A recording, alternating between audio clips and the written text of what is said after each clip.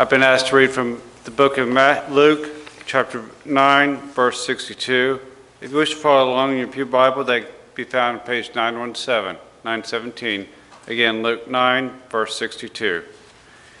And it says, "But Jesus said to him, no one having put his hand to the plow and looking back is fit for the kingdom of God."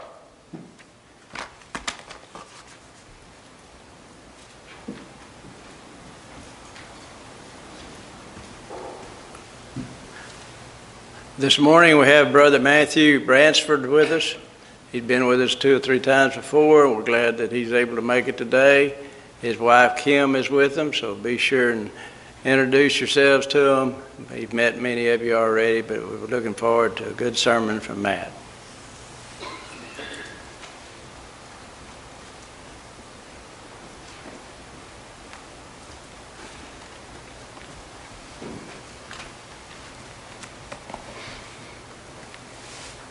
Well, it is good to be back with you once again, where we can and already have been worshiping and honoring our God, and we'll continue to do that as we look at our lesson this morning. As you saw, I kind of got ahead of myself coming on up here, but that in a way will go along with the message this morning, and that is that we'll never want to look back, but we always want to continue to move forward. And so just as I was jumping ahead of myself, we always want to be looking forward, always moving forward, never looking back or moving back. You see, as human beings, there are so many ways in which we are alike. But as individuals, we hold many different traits. We hold many different physical traits. Each and every one of us, we have different personalities. And we were all raised in different ways. You see, you may be here this morning and perhaps you were fortunate enough to grow up in a home where God was praised, to grow up in a home where God was honored. And perhaps these things helped guide you into a relationship with Christ at a very early age. On the other hand, you may be here this morning and perhaps you obeyed the gospel and were added to the Lord's church late in life. You also may be here this morning and perhaps you're still studying. Perhaps you're still looking through the scriptures and you're trying to find that truth.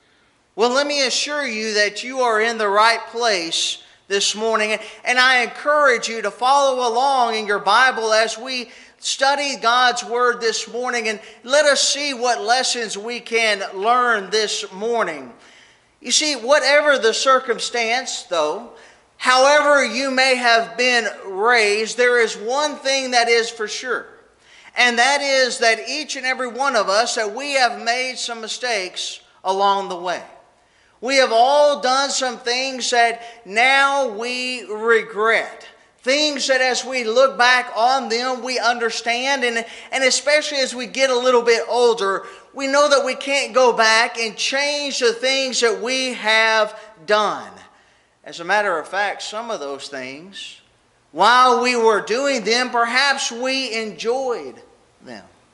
Perhaps those were things that we really enjoyed while we were in the middle or the midst of doing them. But now we have left them behind. We have left those things in the past. And we have now turned to walk in newness of life. To continue to move forward. Not looking back. Not going back to those things.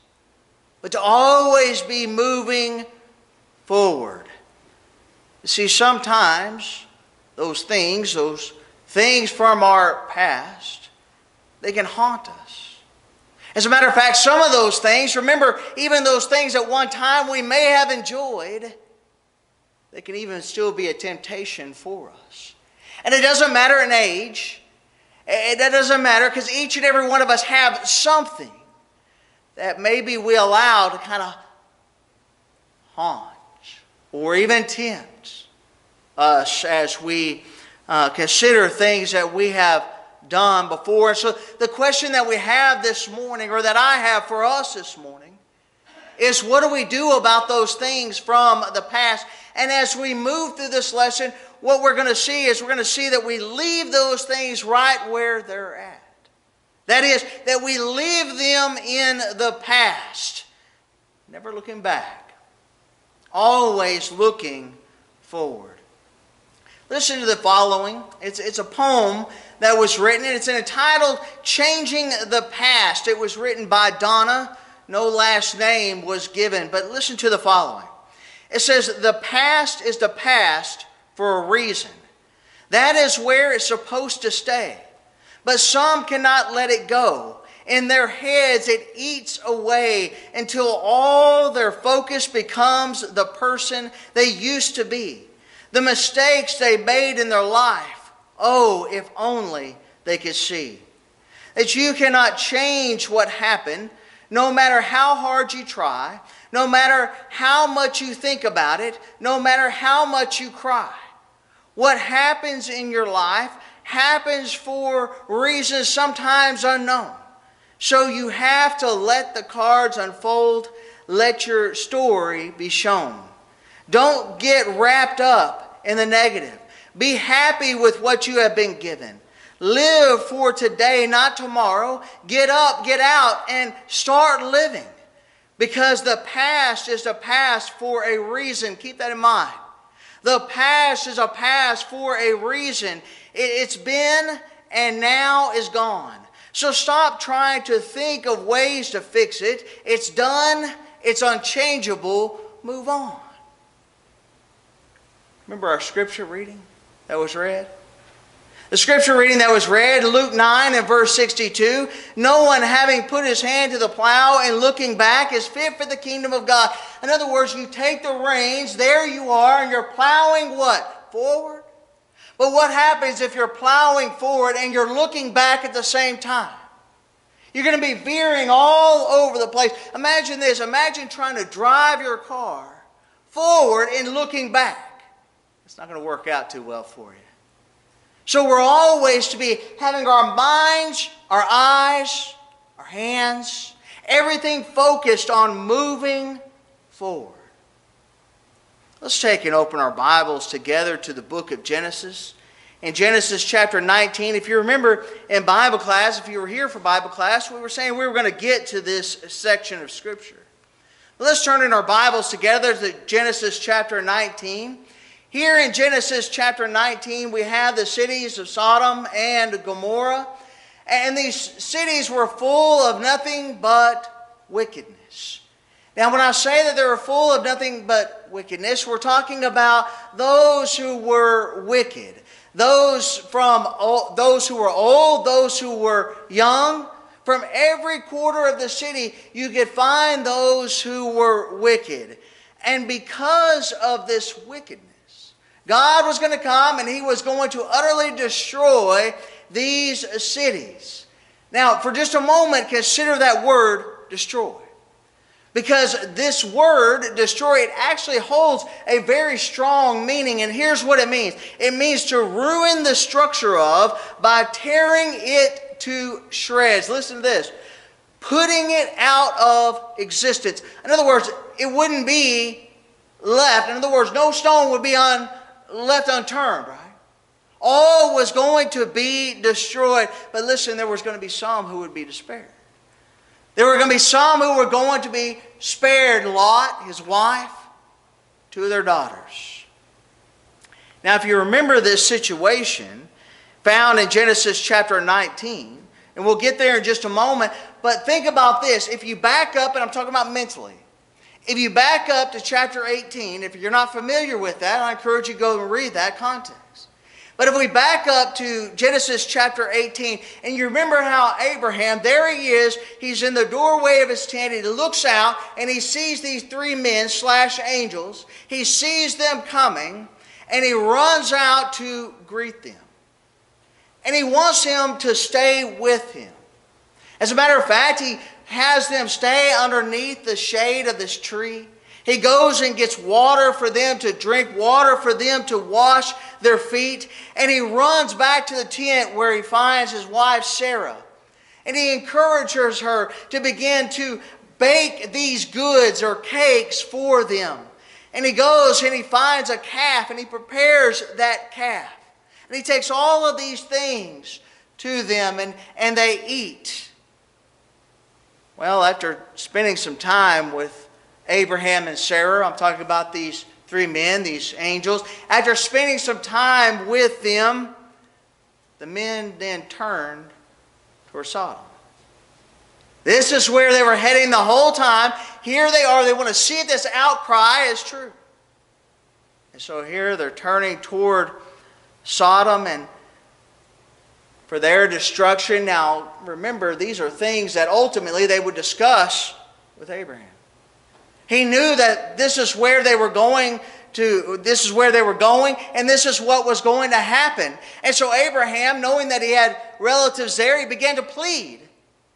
Well, hold on a second. If you find 50 that are righteous, are you going to destroy the righteous with the wicked? If you find 40 or 30 or all the way down to 10, and they said, no, they won't be destroyed. If we find those who are righteous, we will not destroy.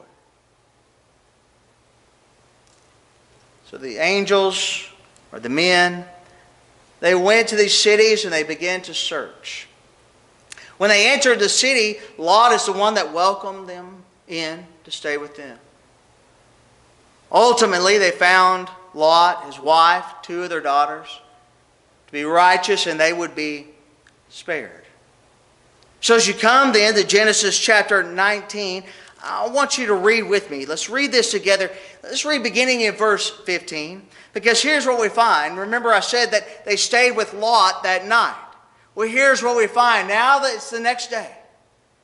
And beginning in verse 15 of Genesis chapter 19, you notice when the morning had dawned, the angels urged Lot to hurry, saying, arise, take your wife and your two daughters who are here, lest you be consumed in the punishment of the city. And while he lingered, the men took hold of his hand, his wife's hand, and the hands of his two daughters, the Lord being merciful to him, and they brought him out and set him outside the city. So it came to pass, when they had brought them outside, that he said, escape for your life. Do not look behind you, nor stay anywhere in the plain. Escape to the mountains, lest you be destroyed.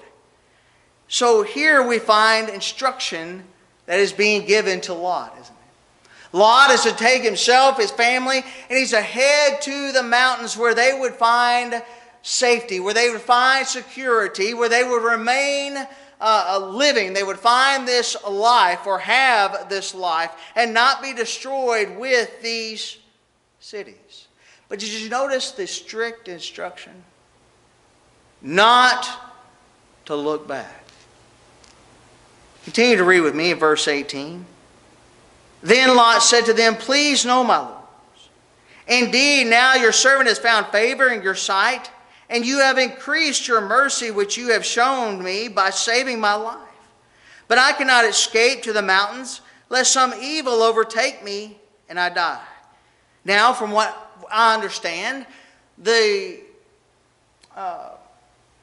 which Lot was concerned about, the evil that he was worried about overtaking him, would have been wild beasts.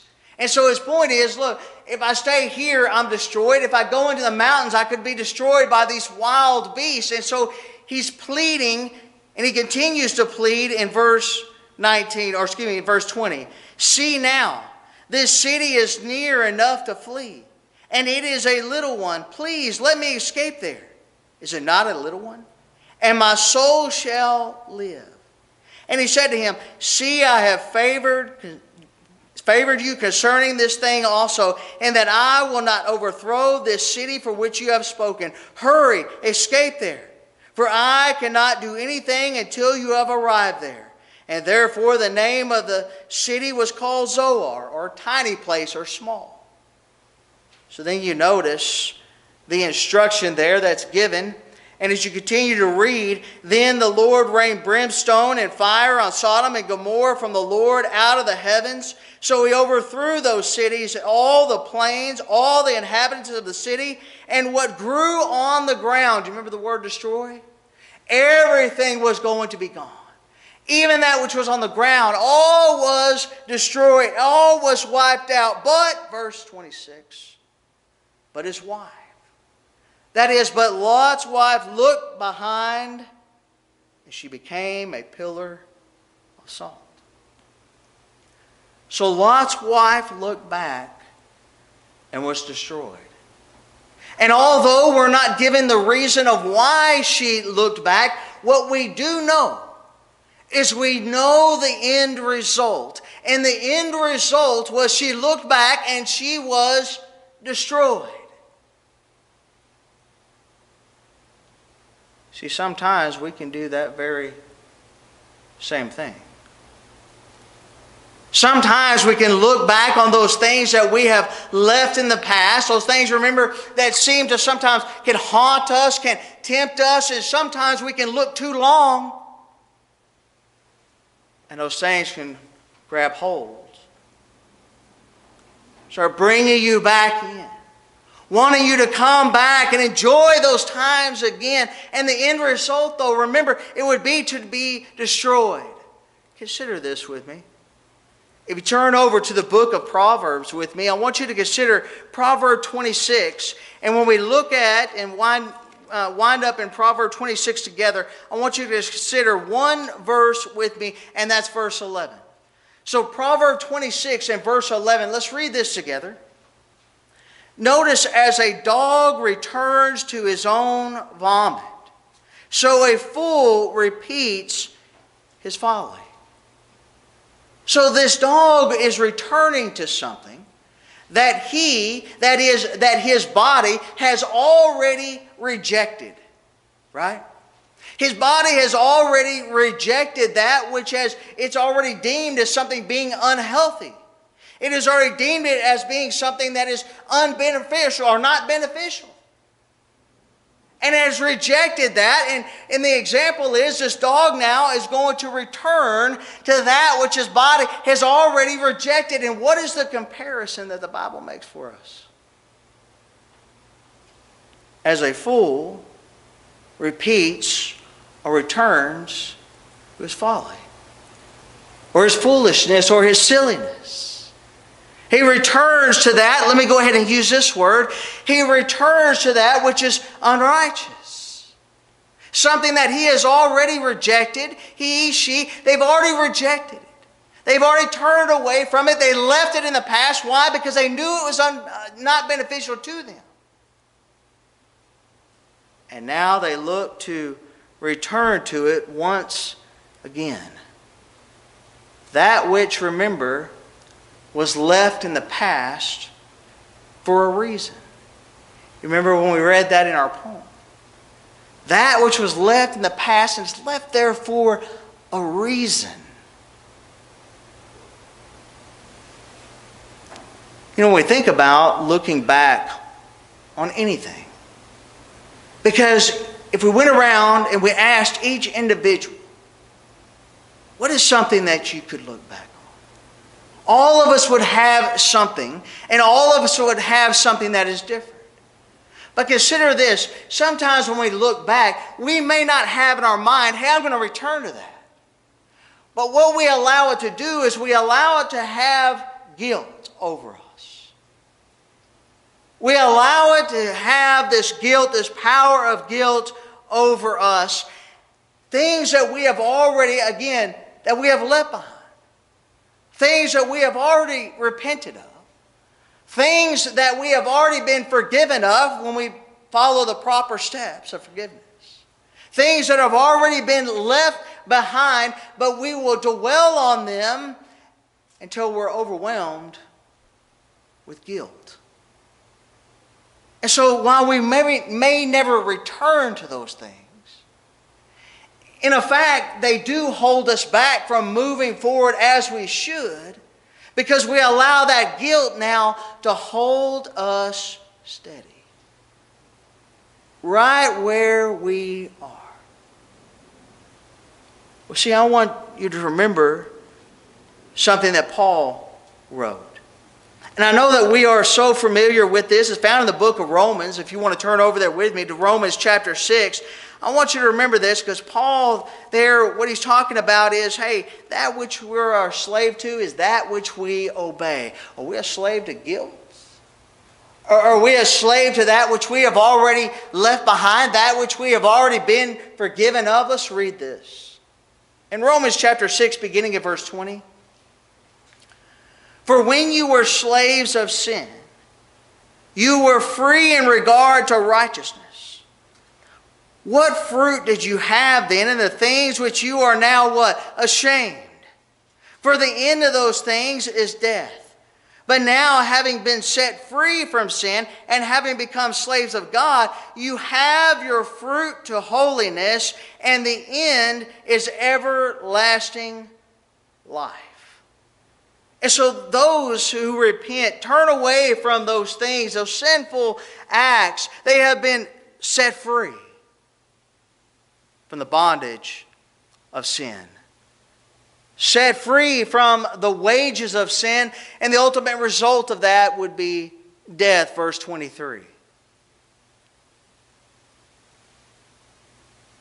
Well, if we've been set free from that, and we're no longer a slave to that, and we're no longer a slave to it, because what did Paul say? What fruit?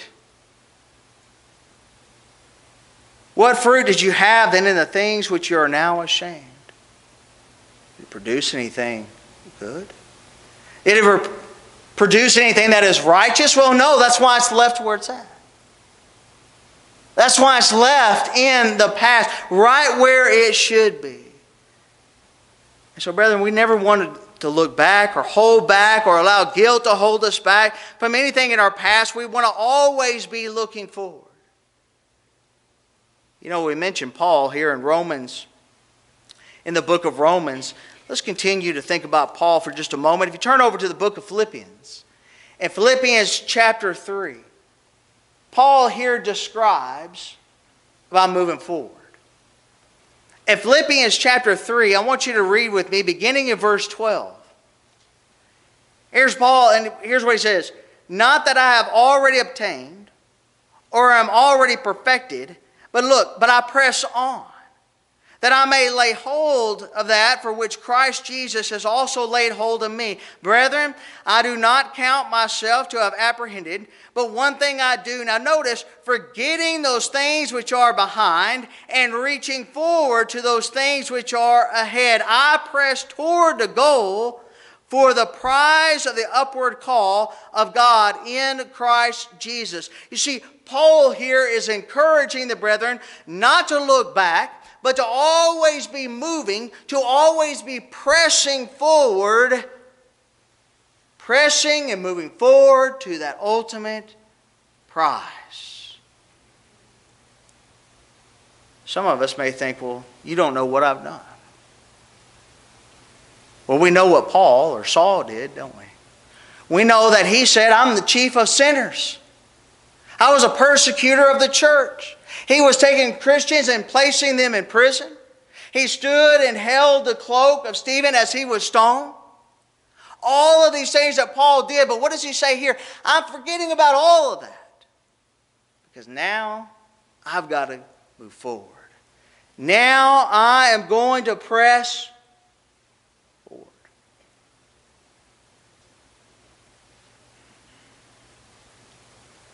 You know, this also reminds me of the children of Israel. We were talking about them in Bible class a little bit. But you remember the children of Israel, how we discussed how that they were in bondage? How that they were in physical bondage to Pharaoh, the king of Egypt. And they cried out to God to be delivered, to be set free. And so God sent Moses to Pharaoh, and he sent him with a message. And I'm sure that you know what that message was. Remember? Let my people go. Why? That they may serve me. They don't need to be held here. They need to move forward so that they can serve me. Well, see, Pharaoh had no intention of letting them go, did he? Hey, as long as I'm giving them room and board, I've got free labor. Why would I let them go? And so his heart became hardened. He wasn't going to let them go. As a matter of fact, remember, he even said, "Who is this Lord that you speak of?" Well, God reveals who He was, and He began the plagues, if you remember rightly. He would turn the water into blood. He would send the frogs and the lice. He would send the flies. He would disease the livestock. It went all the way to the 10th plague, where there would be the death of the firstborn.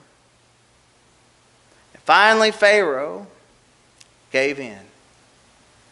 Pharaoh would set the people free. As a matter of fact, he said, "Look, Moses, take these people and go." He didn't know. And so Moses gathers the people, and they gather all of their things. They start heading out. They start heading out, and if you remember, as we turn together to the book of Exodus, because we'll be there in just a moment, Exodus chapter 14. Here they go, they're leaving, they're walking away from what would now become their past, and they're moving forward to their future. Their future to serve God.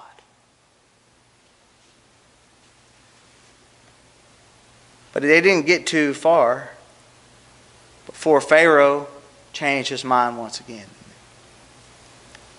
And here come the soldiers of Pharaoh, coming after the children of Israel.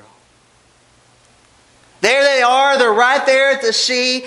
They turn around there, they see the army coming upon them, and what do? They halted. They stopped right where they were at. In other words, they're paralyzed in fear. And you may remember that when Moses, when he came to deliver them out of the hand of Pharaoh, how that Pharaoh would increase their labor. Okay, we're no longer going to bring the straw to you. You're going to go out, you're going to collect it, and you're going to have double the work or the quota. Imagine what they might be thinking now. If we're caught and we're taken back once again to Egypt, what is it going to be like now? And so here they are, paused in fear. But I want you to notice what Moses told them. In Exodus chapter 14, beginning at verse 13, look, and Moses said to the people, what? "Do not be afraid. Stand still and see the salvation of the Lord, which He will accomplish for you today. For the Egyptians who you see today, you shall see again no more forever." Now notice, the Lord will fight for you, and you shall hold your peace. And the Lord said to Moses, now look, if you're not reading along right now, read along with me in verse 15. The Lord will fight for you. And then you notice that the Lord said to Moses, "Why do you cry out to me? Tell the children of Israel to go forward." In other words, here they are standing in fear to the point that they would no longer move. They would no longer turn and move forward. They were frozen in fear. But what happened when they did turn? What happened when they did turn and begin to move? Let me ask you something. What did God do? God made a way for them, didn't He? If you notice in verse 21, then Moses stretched out his hand over the sea, and the Lord caused the sea to go back by a strong east wind all that night, and made the sea into dry land, and the waters were divided.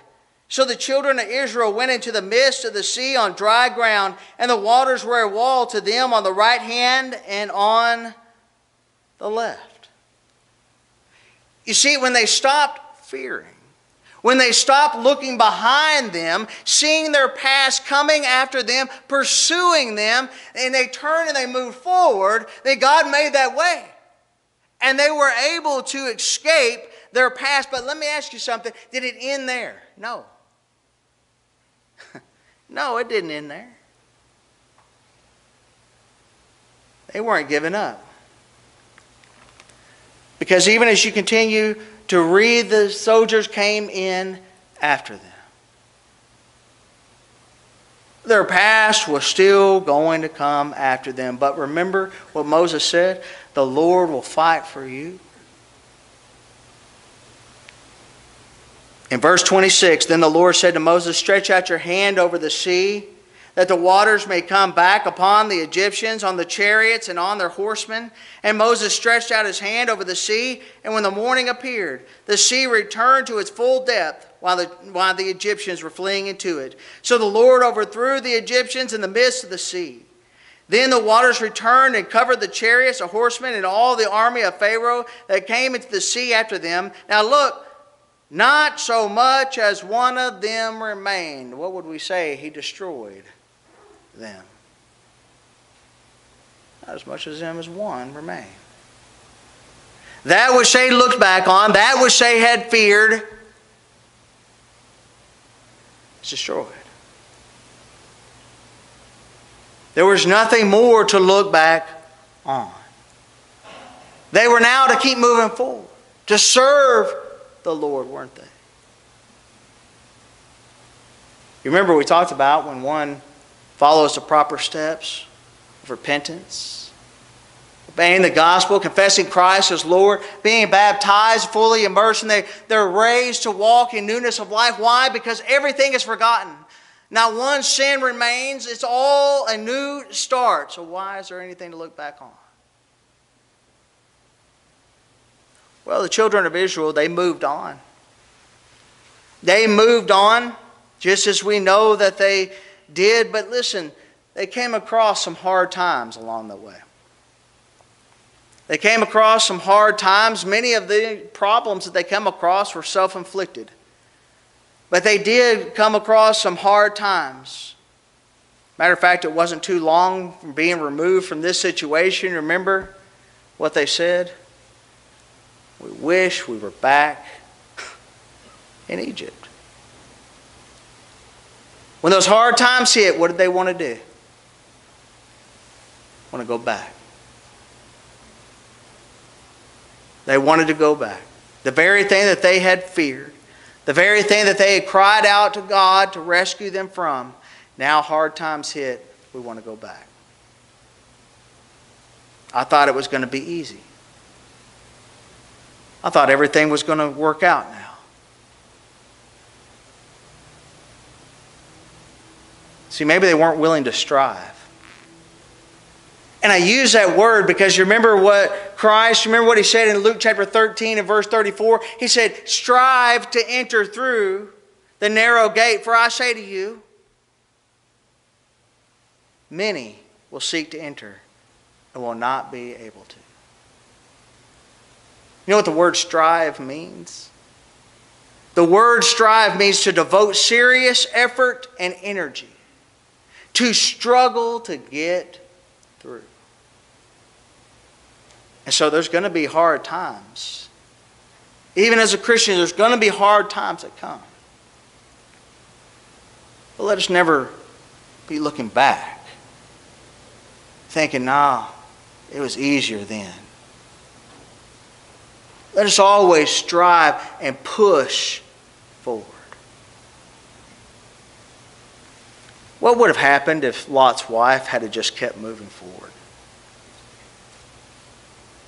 What if she had never looked back? What was promised? What was promised to be for her and those with her right in front? Life. Safety. Rest from this destruction. Well, brethren, if we keep moving forward, never looking back on those things which we have left behind, if we keep pressing and striving forward, then we also have a promise of life. Eternal life is what I'm talking about. We have a promise of rest. We have a promise where, listen, there's going to be no more death, no more tears, all of these things, if we will just continue to move forward. Always striving, always moving ahead, no matter what may come upon us. And I want you to consider this with me. in Revelation chapter 21, and mainly I want to consider the very end of the verse. In Revelation chapter 21 and verse 4, it says, "And God will wipe away every tear from their eyes. There shall be no more death, nor sorrow, nor crying. There shall be no more pain. Now look, for the former things have passed away." Where are they at?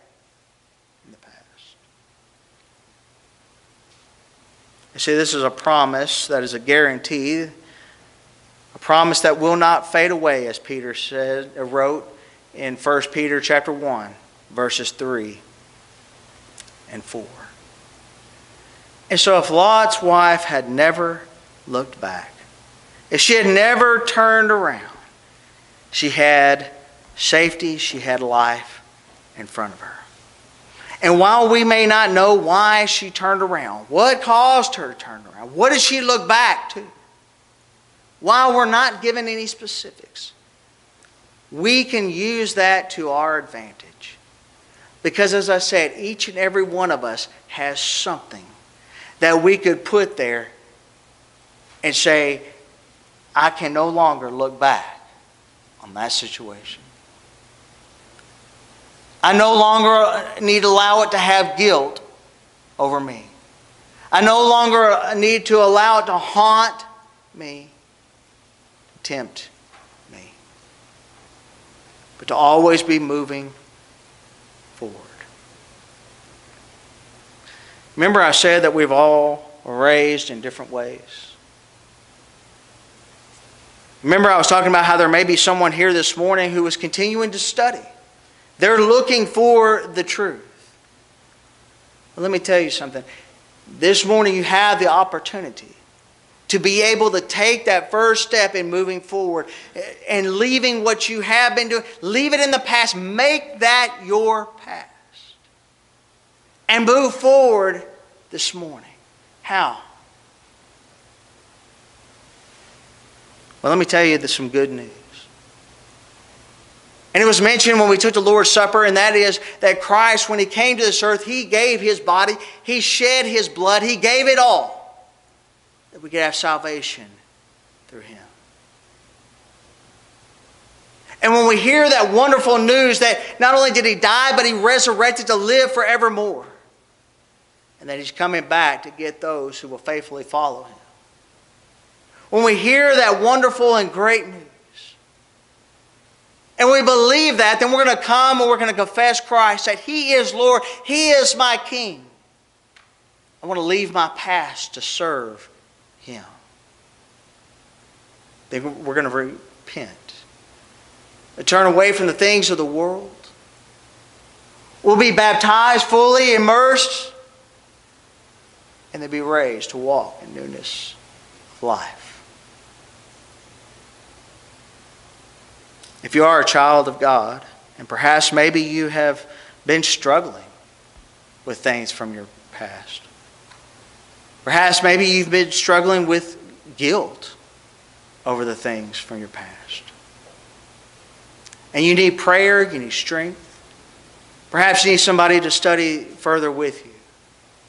Listen, however we can help assist you this morning, won't you come as together as we stand and as we sing.